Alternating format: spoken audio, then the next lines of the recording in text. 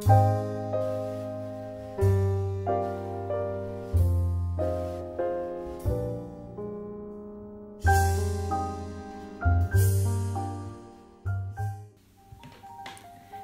welcome back everybody to my second video on modular arithmetic.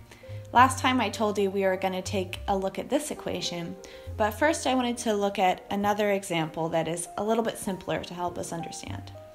So let's consider the congruence 3x is congruent to 1 mod 5. Last time you may recall we talked about Z5, the set of remainders mod 5. Would be 0, 1, 2, 3, and 4, all the numbers greater than or equal to 0 and less than 5. Well, this isn't that many remainders, so we can just go through each one and check times 3, and we see that 3 times 2 is equal to 6, which is congruent to 1 mod 5. So therefore, x equals 2 satisfies our equation. I wanted to give you a way to visualize this so that we can think about these congruences as they get harder. So imagine a number line broken into segments of length 5. At the start of each segment, we reset to 0 in the modulus 5 world, because every multiple of 5 is congruent to 0 mod 5. Now, take an arrow of length 3. Solving this congruence is the same question as asking, how many 3 arrows until we get to a 1 in the modulus 5 world? In this way, we can see that 2 arrows work because 2 3s is 6, which is congruent to 1. But actually, there are infinitely many solutions. We can add any number of 5 arrows to our solution and still be at a 1. Therefore, every solution to this congruence is of the form 5p plus 2 for some integer p. Okay, so let's look at a little bit harder equation. Here we have 4x is congruent to 6 mod 7. Now we could go through and test every remainder, but let's think about it more critically. So if we just had 4x equals 6, then I'm pretty sure you all would just multiply by 1/4 and get x equals 3/2.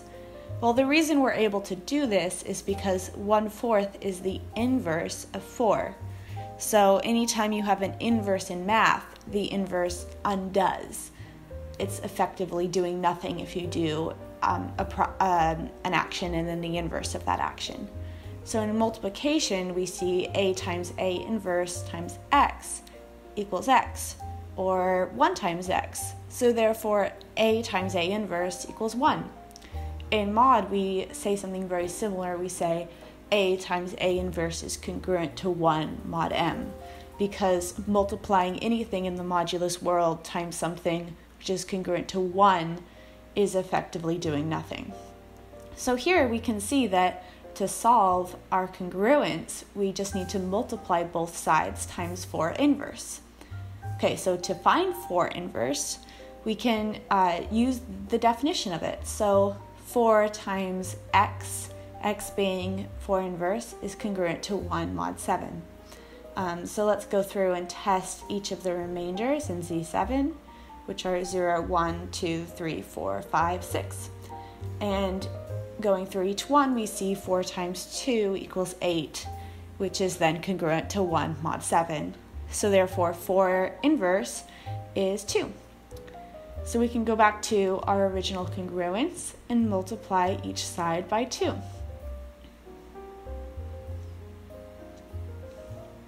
And then we have 8x is congruent to 12 mod 7, so therefore x is congruent to 5 mod 7. Okay, so now we can finally look at our little congruence. 2x is congruent to 1 mod 4.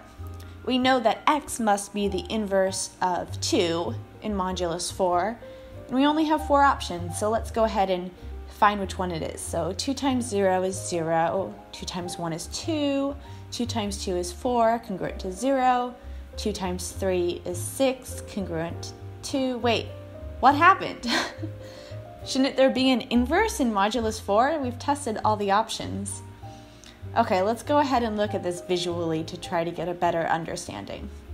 So here we have our number line, divided into segments of length 4. And here's our little 2 arrow, and we're going to start at 0 and stack these on top of each other. And we see that after two arrows, we've completely filled an interval. So we're back to 0, modulus 4. That means that 2 arrows can only ever reach 0 or 2 in modulus 4. So we can't actually ever reach 1 using 2 arrows in mod 4. Therefore, 2 does not have an inverse in modulus 4. Let's look at some more examples to understand why this is.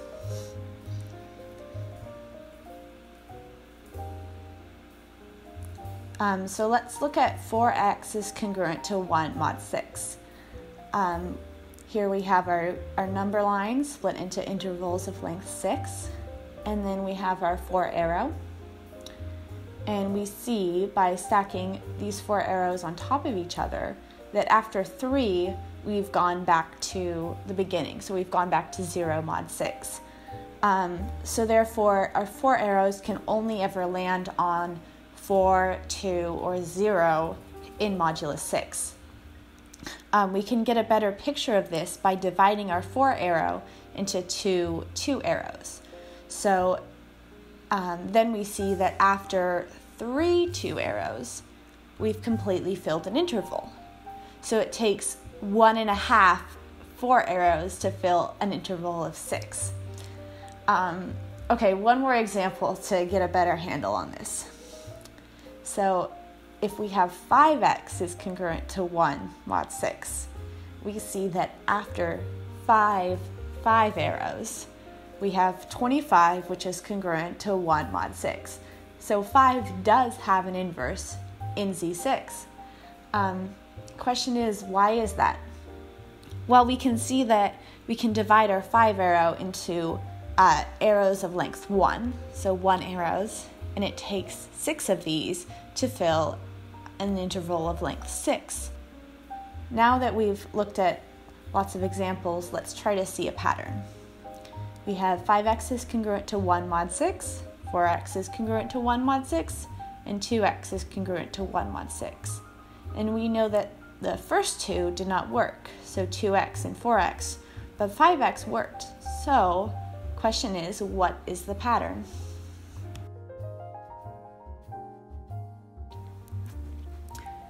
So in general, if we're looking for a solution to the congruence ax is congruent to 1 mod m, so we're looking for an inverse of a in Zm, a solution only exists if a and m are coprime. And you may have never heard this word before, but it just means that a and m share no common factors. So a and m don't have to be prime themselves, it's just that their only common factor is 1. So for instance, 4 and 5 are coprime, even though 4 is not a prime number.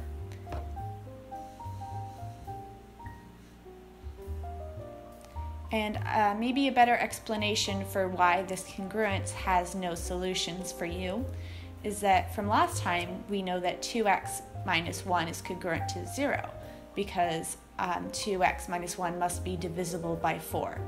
So therefore, in normal arithmetic land, 2x minus 1 equals 4y for some integer y.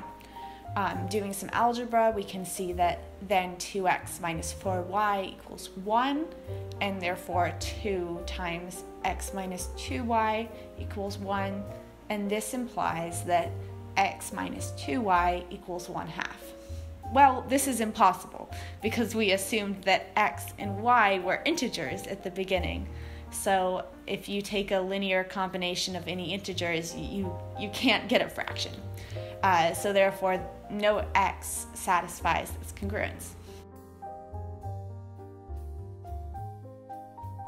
So you may be thinking to yourself, well, we're not always going to have nice small numbers, so how do we find an inverse if we can't test all of the possible remainders?